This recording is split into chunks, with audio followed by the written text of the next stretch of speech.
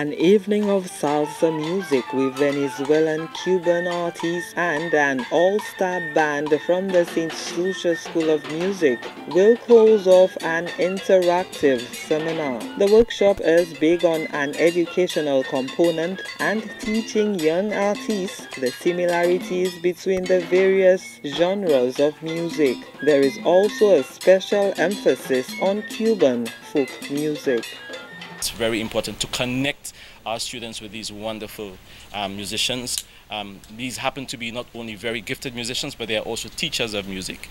And so in this context, we're very happy to have them to share their knowledge with us, particularly looking at folk music, folk music from Cuba. And hopefully we can see so many of the similarities between our Afrocentric music than the differences. And so we are tremendously excited to have our young students who are responding very well to the training. Resident percussionist, vocalist and piano player Mario Roosevelt is scheduled to perform at the concert. The Spanish speaker got help with translations from teacher Curvis Mosqueda. He enjoys working with the young players.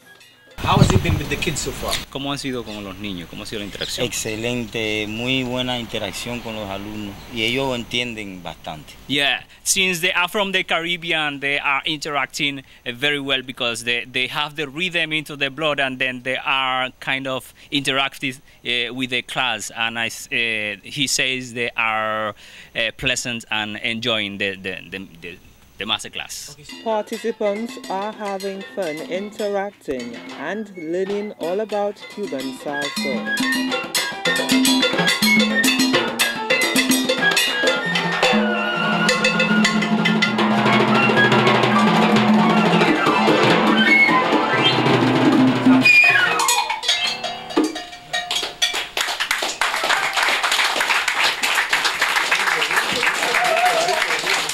I like how they expand on everything and give us the culture, the history, all the different instruments.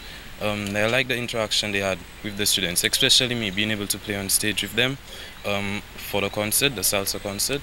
That's on Saturday. The experience has been nice, especially with the concert and playing with them.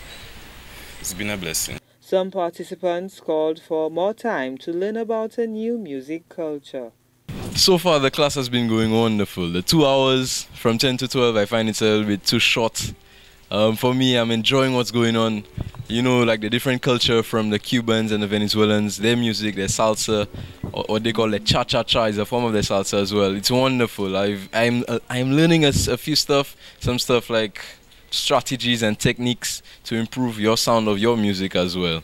And I think it may go a long way in the future and for the other students as well.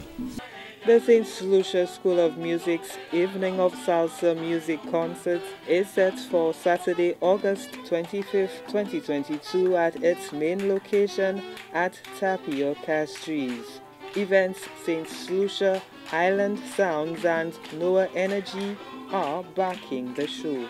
Gina Filippi, HTS News Force.